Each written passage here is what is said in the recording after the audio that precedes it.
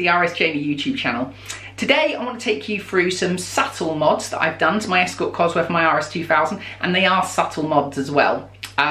For me, with my cars, I like them to look OEM. I like them to look original. So these little modifications just help in aiding that. It looks like they've just left the dealership by adding these in. And so what I did to start is have a look through the history of my cars and find out who are the supplying dealers for both of those cars. Now you find me in the kitchen. Why am I in the kitchen? Well, I do read all the comments on my YouTube, and a lot of people, I've noticed there's a trend saying I should get back in the kitchen. So I like to respond to my viewers, and here I am.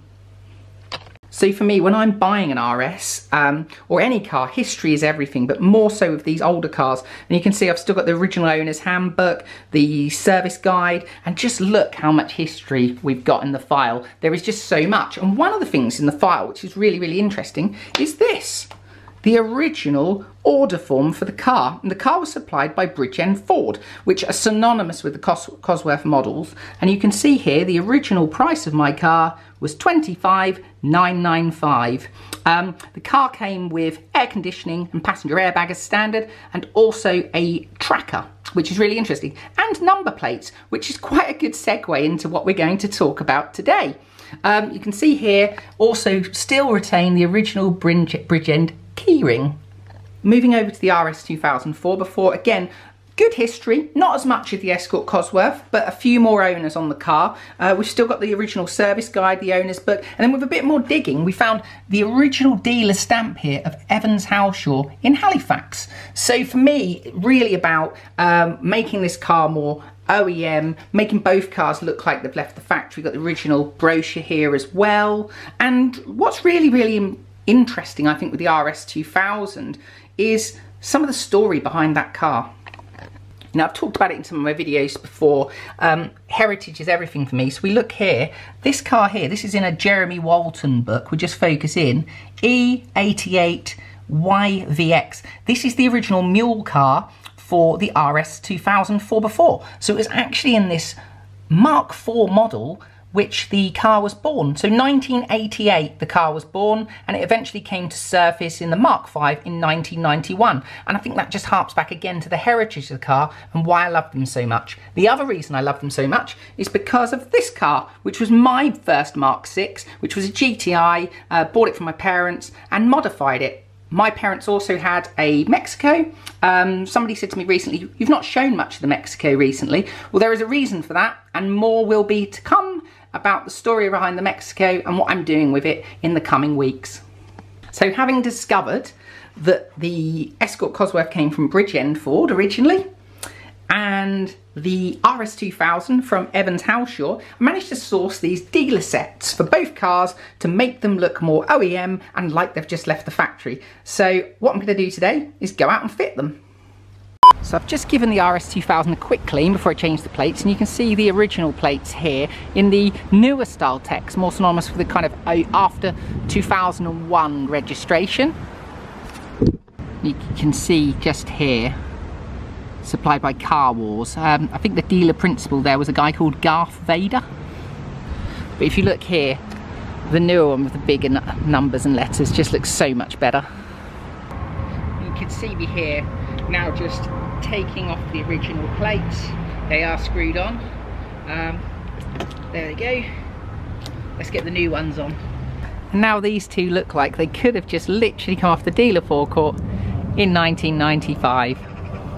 So the only way that I can think of attaching the rear boot sticker, thanks for that, was by sitting in the actual boot. I think that is somebody I know in an M2, but until I watch the video back, I won't know.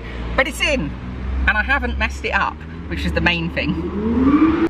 So here we are, plates changed, which I'm really happy with. I think it absolutely transforms the look of the car. You can see here, I don't think I mentioned it in the first video, we've actually got a full Magnex stainless steel exhaust system on the RS2000 4x4 as well.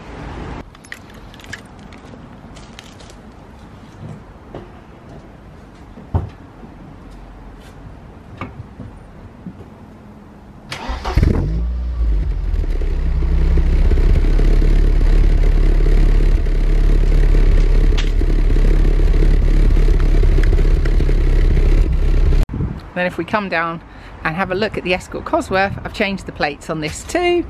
So we've now got the larger font, 1995 text, and you can see the old plates in the corner there off this car. I've actually left the RS Owners Club tax disc holders in because I've got them in this one and the Escort Cosworth, and I just like them. I might change them at a later date, but until now I'm going to just keep them as they are, and I just can't stop looking at this one. It just looks so good. I just think OEM is so important, still having the original alarm stickers on, getting into the car, the original mats, and the original stereo system. I just, you know, so much of this stuff got changed back in the day. Oh, and that needs to go, doesn't it? So another subtle modification, we have my air freshener in. How cool, get one at Emoji Fresh.